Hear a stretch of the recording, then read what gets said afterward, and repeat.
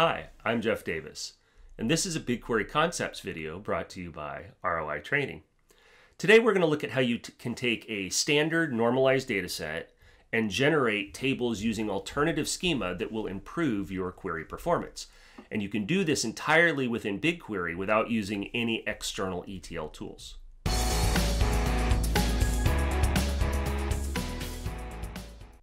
Let's move over to the demo environment and see how it works. So we're going to start with a data set, and you can see there's a customer table, and customers generate orders, orders have line items have products.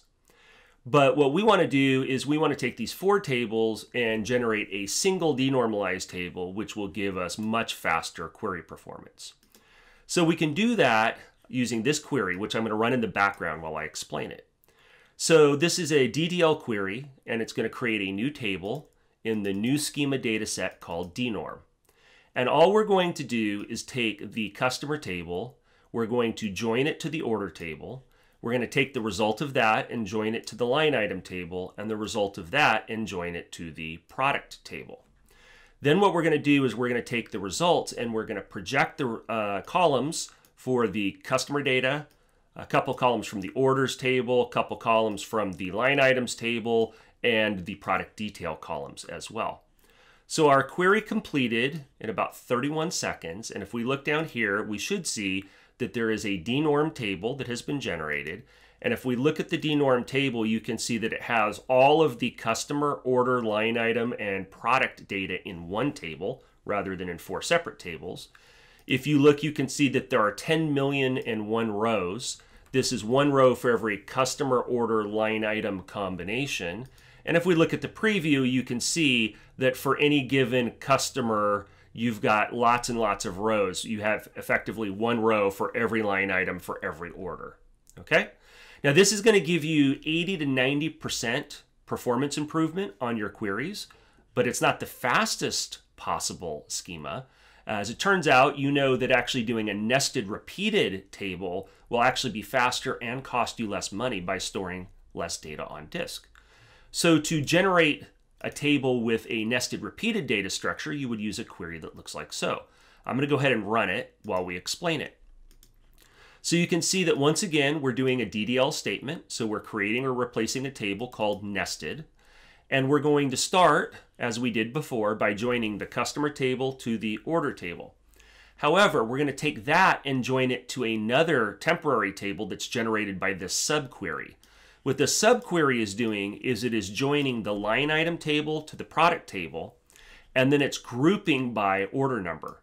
So if there are 10 rows with 10 line items for one order, this is going to group the 10 rows, and so there will be one output row.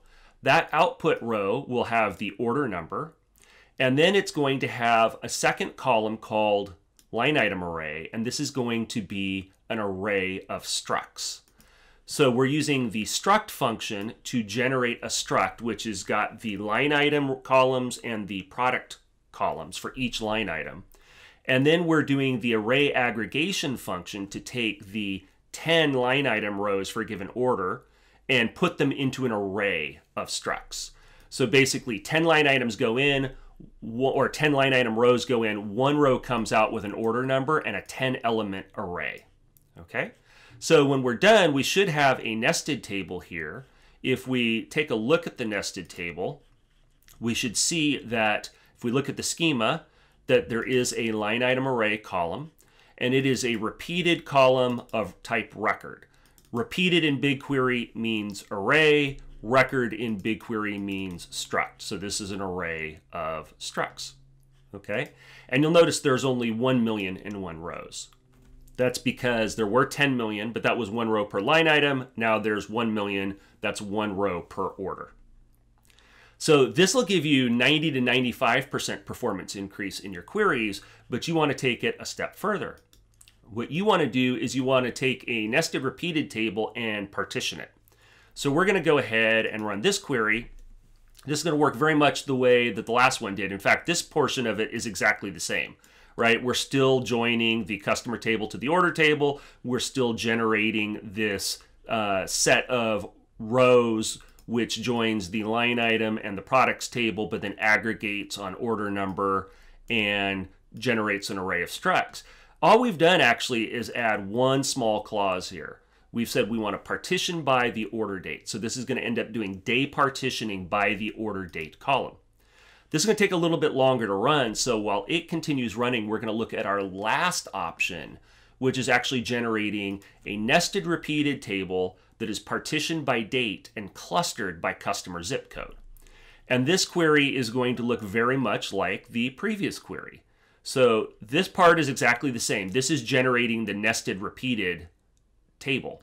But here we have our partition by clause, which does the date partitioning. And then here we have a cluster by clause, which will generate a clustered table clustered by zip code.